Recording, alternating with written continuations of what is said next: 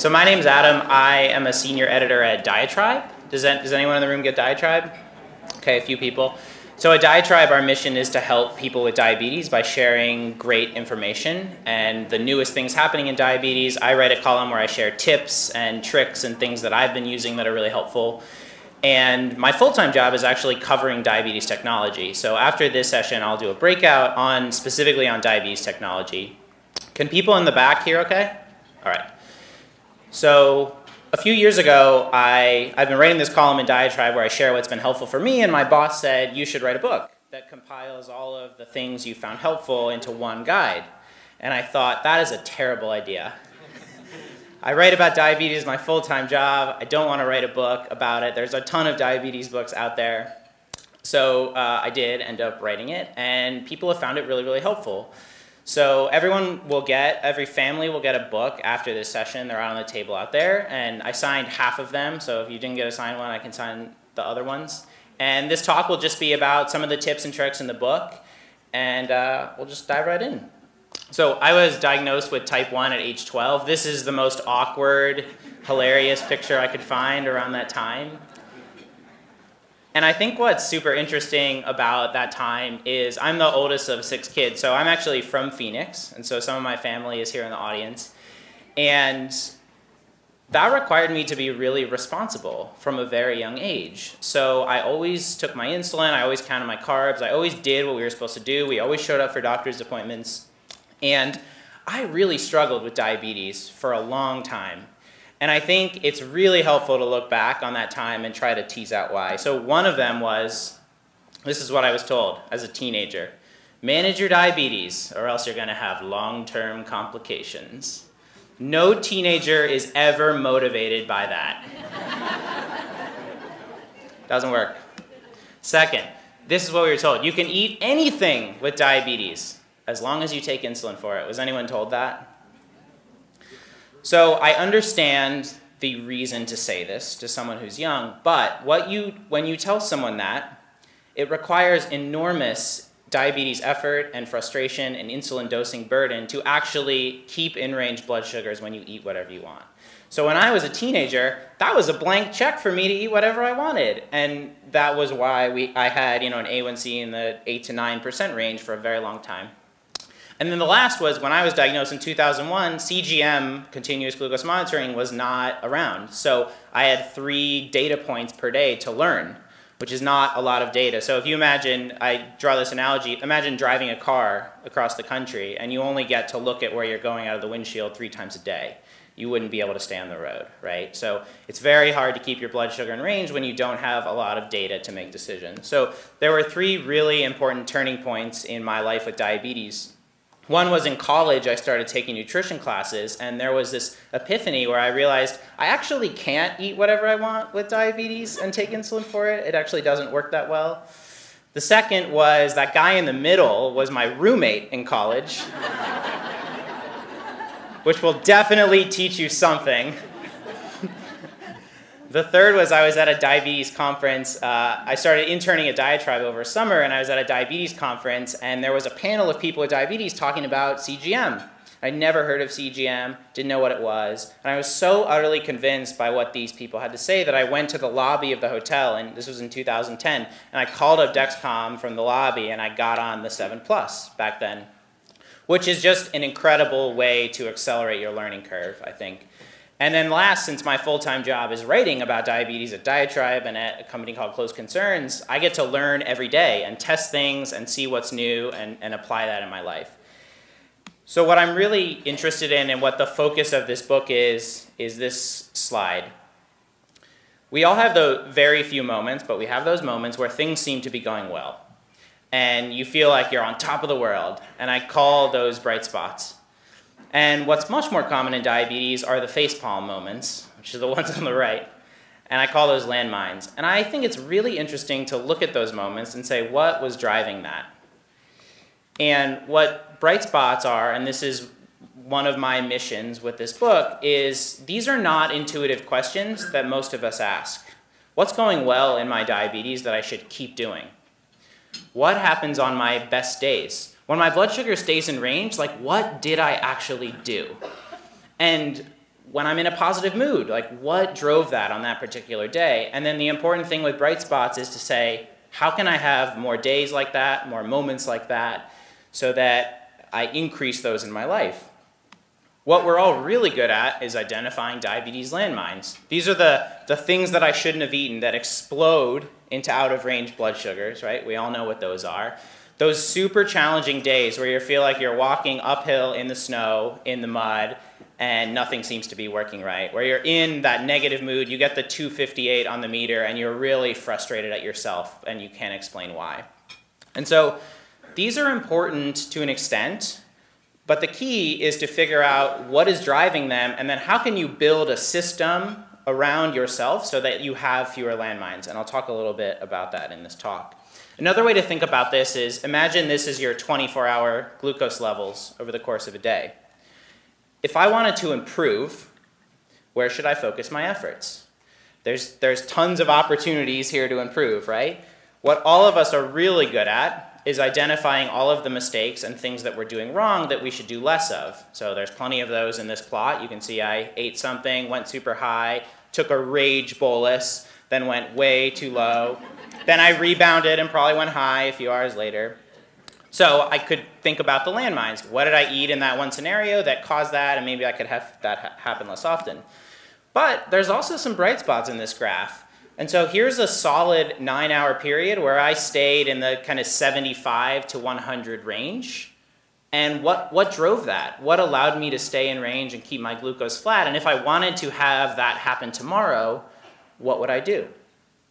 And so this book is about this idea, this dichotomy of bright spots and landmines, and how we have more bright spots and reduce landmines. And everyone, as I said, will get a book out here. But what's really cool about diaTribe is we actually published this book as we self-published it. So it's available at that link as a free PDF. So anyone can get it for free.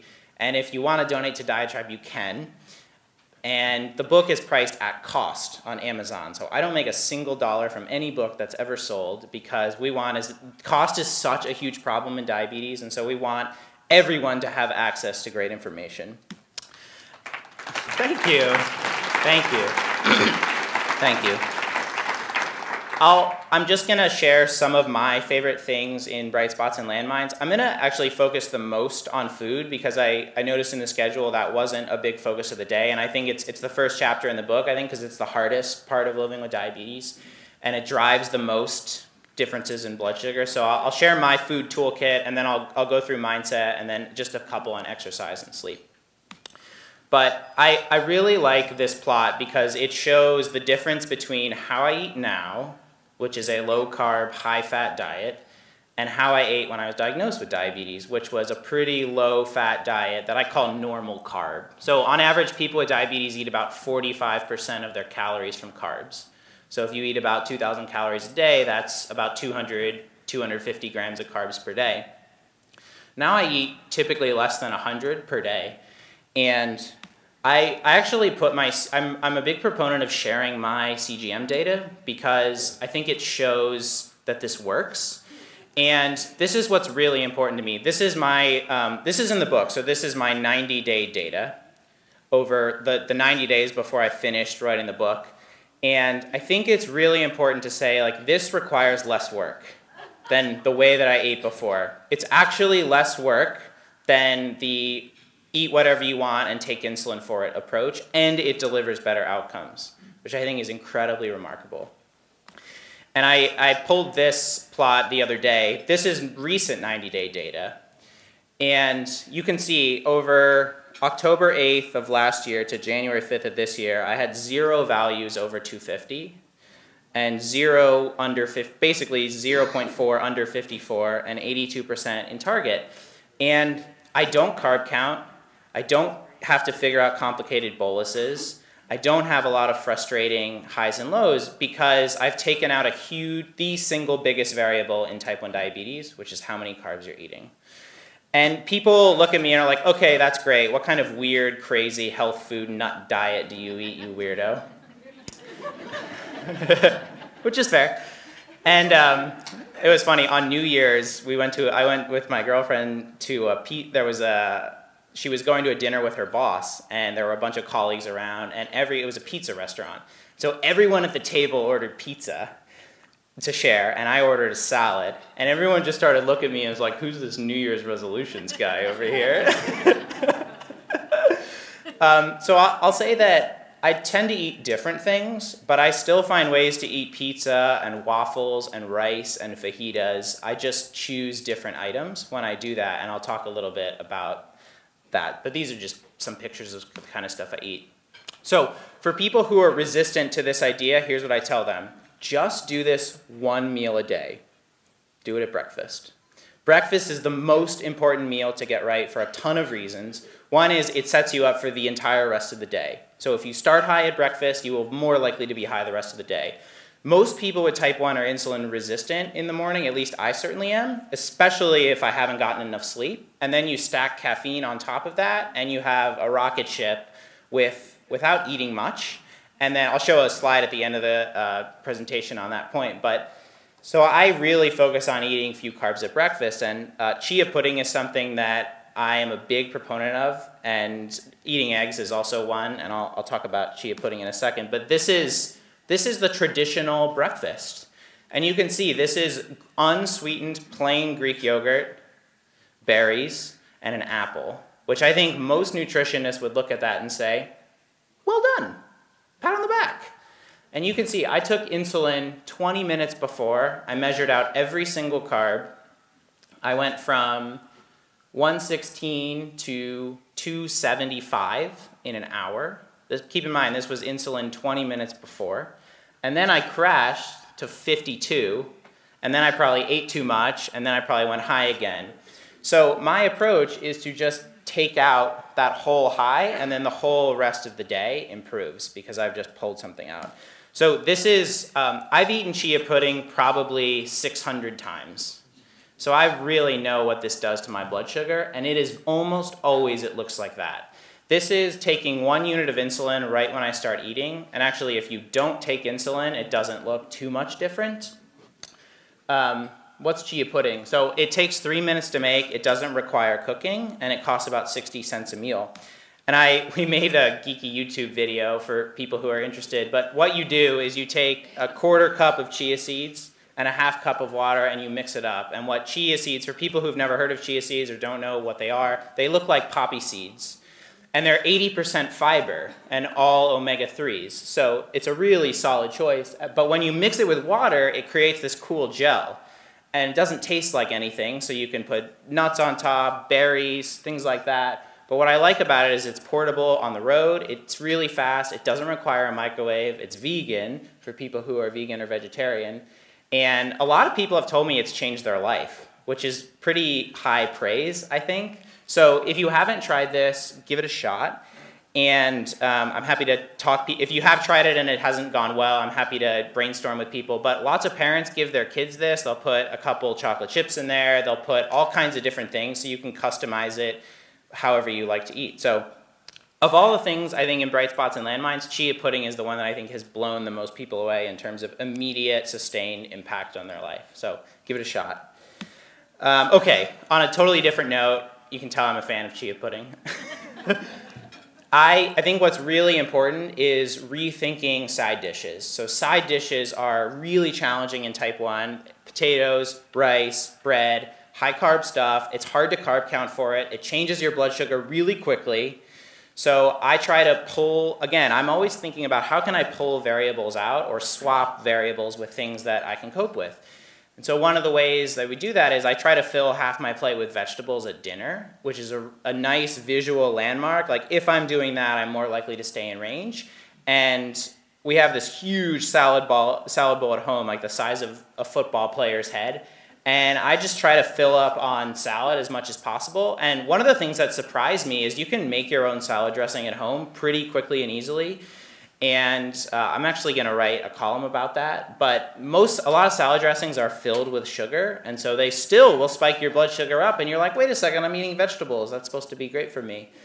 So you can make your own salad dressings at home, and I find that really helpful. Another one is just rethinking bread. So bread is another one that I tried to make work for a really long time, and I just couldn't figure it out. And so now when I order a burger, I just tell them not to serve me the bun, or I'll get a lettuce bun, or I'll do these things called low-carb, high-fiber tortillas. So they're 80% fiber, so they have very little impact on blood sugar. It's this little package right here, which are sold at most stores. You can get them online.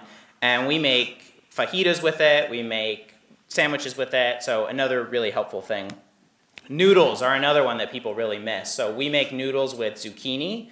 Or I found these things recently called kelp noodles, which sounds really strange, but actually you soak them in water and you cook them in a stir fry. They taste just like pasta. No carbs in them. Very easy to do. Rice, another one that people miss. Trader Joe's actually sells cauliflower and broccoli that's been riced, which you basically throw in a blender, it rices it. When you blend it, it makes this kind of rice consistency, and then you can saute it, you can make a really helpful, just use it as a helpful substitute for rice. Again, very few carbs, very little impact. How do I eat waffles? I make them with almond flour. So almond flour and eggs, you can make waffles. I've made pizza before. You can make bread with almond flour. And almond flour you can get pretty much anywhere. And we have a single serving Dash mini waffle maker that's really helpful. And so whenever I'm craving waffles or something, I will just make it with almond flour. And then for people that say, okay, but what about eating out? Eating out is really difficult. How do you manage eating out? This is a meal I got at Disneyland. So if I can find a way to eat at Disneyland, I feel like anything is possible. But the key with eating out is it's easier to have willpower when you order than when the food is in front of you. So the key time to focus on is when you order. So I'll say, oh, the chicken comes with rice, I'll take vegetables instead of rice. And so you manage that process up front, so then you've steered yourself away from having a diabetes landmine moment once the food is in front of you. Same is true for bread. So when they try to bring that heaping pile of delicious bread over, that I'm only going to have like a tiny nibble and then like 4 nibbles later, and then I'm like, well, I've already eaten 5 nibbles, so I guess I can have the whole piece. And then you're at 280, and it's really frustrating. And so managing it up front by saying, please don't bring the bread. I don't need the bread, don't bring it, and then you've avoided that annoying moment later. Nuts and seeds are something I snack on a lot, so I'll often snack on nuts and seeds during the day instead of eating like a really big lunch, and I find that to be really helpful. And then dessert is something people miss a lot too. And so I think what's cool is when you start eating this way, you actually crave less sugar and less dessert once you get over that kind of 2-week transition period. But I eat a lot of berries. Berries are awesome because they're low in sugar and high in fiber, so they don't have a big impact on blood sugar. And then for chocolate lovers, I actually order this dark chocolate powder online, and I just mix it with hot water, and it makes this like delicious, rich, hot cocoa drink that doesn't have any sugar. So there's lots of tips and tricks and weird things like this, and I'll just cover 2 diabetes landmines that I think in the food chapter that I think are really important. One is what I call the hypoglycemia binge. Has anyone ever had a hypoglycemia binge? Yeah, so you're low. For people who have not had one, let me explain it. You're low. It seems like when you're low, it's a really great idea to go into the kitchen and open the fridge and see what there is to see. So you go to check out the fridge. So this is a picture of my CGM, and my roommate at the time worked at Google, and so Googlers get a lot of free stuff, including free giant football player-sized bowls of granola.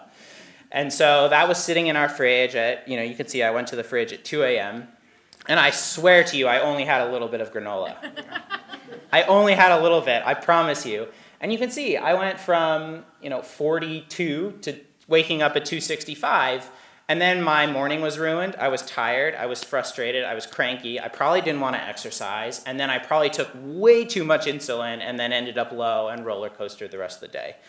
So when I talk about diabetes landmines, it's those mistakes that you make that explode, this being a good example. And the key is, if you can identify what those things are, you can build a plan of attack to avoid them in the future. So if I know I'm going to overeat, now I just have an automatic treatment for lows. If I'm low, I have glucose tabs. The point of treating a low is not to reward yourself with a bunch of junk food. guess what that does? It encourages you to have bad habits because you're rewarding yourself for something you want to avoid. And so I am the kind of person that finds it real. I actually am not very good with moderation, so I find it really helpful to have clear lines in the sand. So when I'm low, I have tabs. What's also helpful is to know exactly how much of something you need to eat to get back to target. So I know one tab raises me 20 points. So if I'm at 60, I need 2 tabs. If I'm at 60 and dropping, I probably need 3. If I'm at 70, I might not just need 1 tab. And knowing that formula is really helpful for yourself because then you can actually dose hypoglycemia corrections just like you would dose insulin, which makes a big difference. For people on CGM, it's really important to know that CGM lags in hypoglycemia. So if you're low on CGM and you treat, and then you're still low for like 20 minutes, don't eat more because the CGM will take some time to recover. So if you are low and you treat and then you're still low, check with a finger stick before you keep eating on CGM. You can see I probably wasn't low for an hour when I was in this scenario. So that's really helpful. Another reason why tabs are helpful is because they work fast. So when you're low, you want to recover fast because the point of recovering from a low is just to get out of the uncomfortable state that you're in. And so tabs work really well for that. People use Smarties, all kinds of other stuff, but I find those helpful. Okay, one last thing from the food chapter is timing is so important in type 1 diabetes in terms of when you take your insulin, when you're eating, but there's tons of other timing things that matter a lot too. One is when do you eat dinner? And so this is, you can see, in this case, I hadn't barely eaten all day.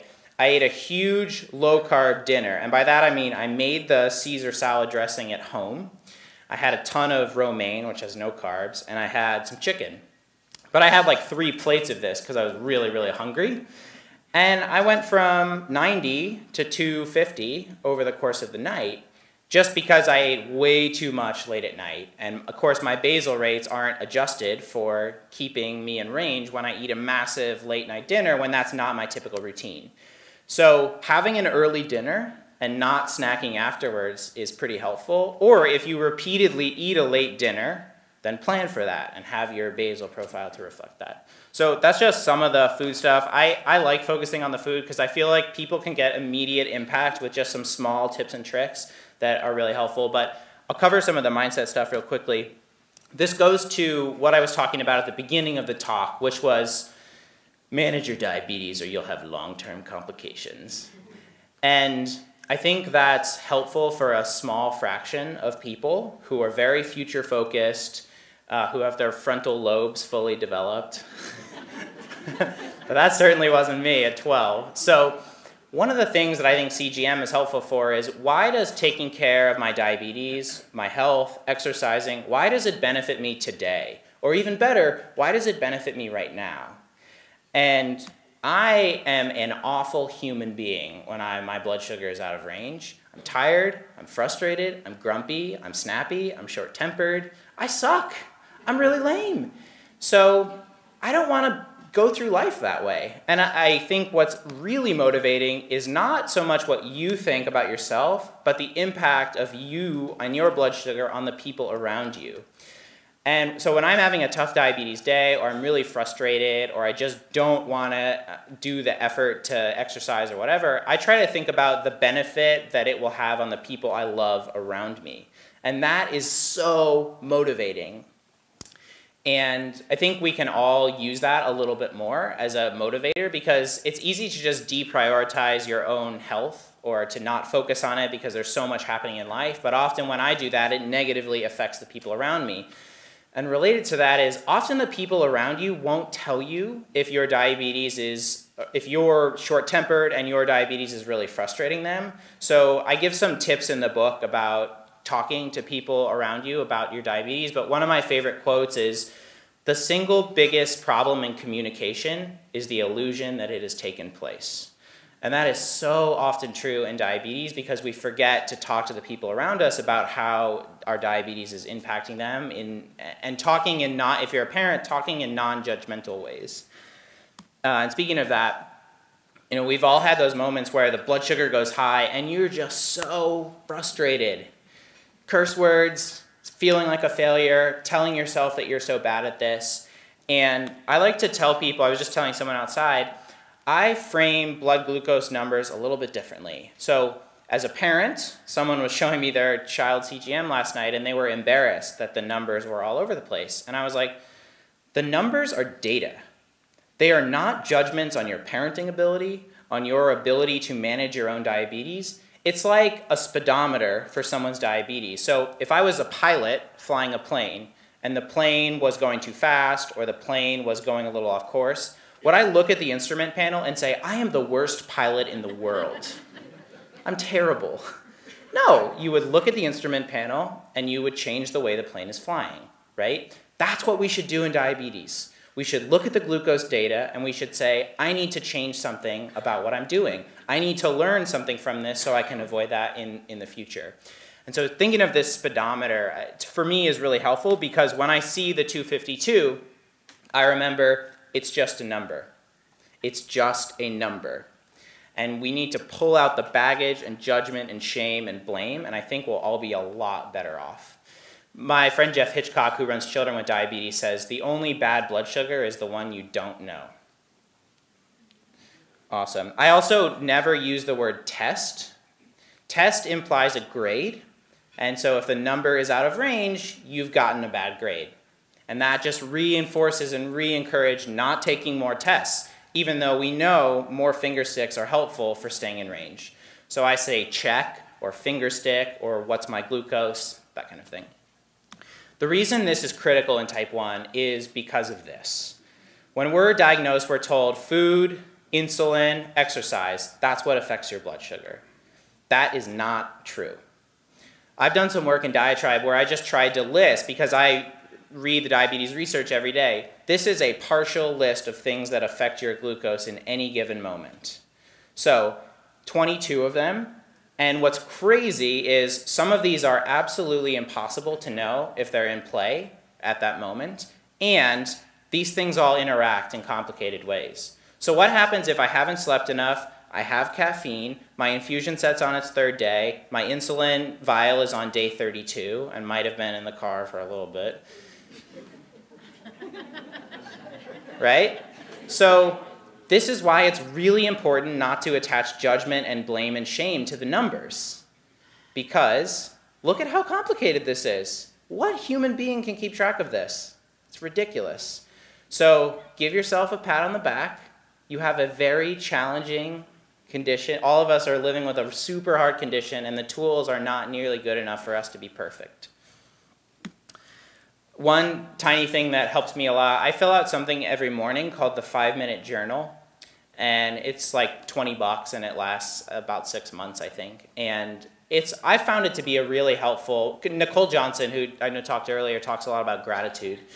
And this is an awesome, helpful thing because it basically says you fill it out in the morning and you fill it out in the night. It takes 5 minutes per day. And you say, what are 3 things you're grateful for this morning? What would make today great? What are some of my daily affirmations? Which I kind of blow off that section, but it's fine. And then at the end of the day, this is critical. 3 amazing things that happened today, bright spots, and how could I have made today better? Very objective, action-oriented thinking. And so I find this to be really helpful. The other thing is I just try to take 5 minutes in the morning and breathe. So mindfulness, meditation, all that stuff. But I think even 5 minutes makes a difference. So for people who are like, yeah, meditation's great, but I don't have 40 minutes a day to do it, I think 5 minutes is really helpful. And I'll talk about the 5-minute rule in a little bit for exercise. But this speaks to some of the questions that we ask ourselves. Why is diabetes so unfair? How is this blood sugar possible? I've done everything right. I swear. How could I be so lame and forget to do that again? Why did I eat that? I'm such a dummy. What will my doctor, husband, son, whoever say about this? So we've all asked these questions. I certainly ask them all the time. And I think one of the most helpful mindset strategies in diabetes is to reframe situations. So out of range blood sugar, what can I learn from this? What is one thing going well, even if it's small? Wow, I'm actually really glad that I have insulin today. Because there are people in the world, like in Rwanda, who die every day because they do not have access to insulin. That is actually something that's really going well in my diabetes that I'm pretty thankful for. What can I do differently tomorrow? I'm a big believer in running experiments and seeing if something is working or something is not working. Like, what can I change or learn from it? What am I grateful for? That goes back to the 5-minute journal. Who are role models or resources that can actually help me? Who has gone through what I'm going through? And there's tons of people who have that can improve things. So that's some of my favorites from the Mindset chapter, and there's a bunch more. Mindset's actually my favorite chapter because I think it underlies everything in diabetes, especially in type 1 diabetes, and it drives all of the food, it drives exercise, it drives sleep, but you gotta put food first in a book about diabetes. Okay, exercise. People don't think of walking as exercise. We live in a culture where if you're not doing the insanity workout, you're not trying. And I was talking about dosing glucose tabs for lows. I dose walking for highs. So when my blood sugar is high, my immediate thought is to go for a walk. We have a treadmill desk in our office, which is awesome, because I will just hang out on the treadmill desk after lunch, and that's what my blood sugar does. It is so predictable how effective walking is. I think it tends to draw me about 1 point a minute, and if I have insulin on board or I'm walking uphill, it could be 2 points a minute, which means I can go from 200 to in target pretty quickly, which I think is extremely impressive, and then I don't have all of the annoyance of insulin, figuring out how much to take, not getting it right, that kind of thing. So I actually use walking quite a lot. And then, how many have ever said this? I don't have an hour today, so I can't exercise. I've definitely said that. So this, to me, is one of the most powerful mindset strategies in the book. 5 minutes beats 0. So when I say, well, I don't have an hour, so I can't exercise, that means I'm going for 0. So can I beat 0? Yeah, I can do 5 minutes. Even the busiest people in the world find time to exercise, so I never have an excuse. I can always do 5 minutes, even if it's just 5 minutes of jumping jacks. Because when it comes to exercise, I think consistency and routine beats quality a lot of the time. So I'd rather do 10 minutes every day of the week than 1 hour on Sunday, because that consistency and that routine is what keeps my blood sugar in range. That's what keeps me happy. That's what keeps me optimistic and positive. Okay, and then on the sleep front. So I'm just going to be really clear about this. Getting 7 hours of sleep has a really awesome positive impact on blood sugar. And when I don't get 7 hours of sleep, here's a good example of what that looks like. So this was last February. I was doing an event actually in Chicago for JDRF, and they wanted me to do a live radio interview, which terrified me because I've never done anything on radio, and you call in, and it was a little bit awkward, and I didn't know what I was doing. And because it was on Chicago time in the morning at 7 a.m., it was like at 4 a.m. on the Pacific time, or 5 a.m. So I got up really early, and I'd gone to bed late the night before. I like to say I'm a night owl that aspires to be a morning person, which is a really great way to not get enough sleep. So you can see I started that morning at 90, and I went to 187 in 30 minutes from not enough sleep, caffeine from green tea, mind you, not from coffee, and stress. So this is why breakfast is so critical for eating low carb, because if I had put a normal oatmeal breakfast on top of that, I would have been at 300 for sure. And 2, this is why all those factors I was talking about that play into every blood sugar. And so I just happened to look at my CGM and know, like, wow, this is a really great example of the insanity that is type 1 diabetes. But getting enough sleep would have made the biggest difference here. So when you don't get enough sleep, all of your hormones change. You're more hungry, you make worse food decisions, you crave more sugar, you're more insulin resistant. Everything, like, it's the perfect storm for having a challenging day of blood sugar. So 7 hours or more, most people need at least 7 hours. There's like a tiny, tiny fraction of the population that doesn't need 7 hours, that can get by on less, but that's probably not you or me. So most people need 7 to 9, and I think it makes a really big difference, and people have never been told that sleep has an impact on their next day blood sugars. So that's one to keep in mind. And I'll just leave you with this quote. This is the quote that starts the book, and I think it summarizes the concept of bright spots really nicely. The price of light is less than the cost of darkness. We spend so much time in diabetes on the mistakes and the things we're doing wrong and the darkness and the frustration. What is going well that I can repeat tomorrow? Where is there some light that I can expand in my diabetes? So think about bright spots. I had to show a dog picture too. I thought about adding one of the other bright spots in the exercise chapter is adopt a dog. Super helpful for kids. If you want to get a dog, tell your parents it'll help your diabetes. Promise you that's true. And I just want to say thank you for having me. Thank you for being here on a Saturday. And if you have questions, you can email me. My email's brightspots@diatribe.org or adam@diatribe.org, or really any permutation you can think of. And please sign up for diaTribe. It's free. We're a nonprofit, and we just want to help people with diabetes. So thank you for having me. I'll be around.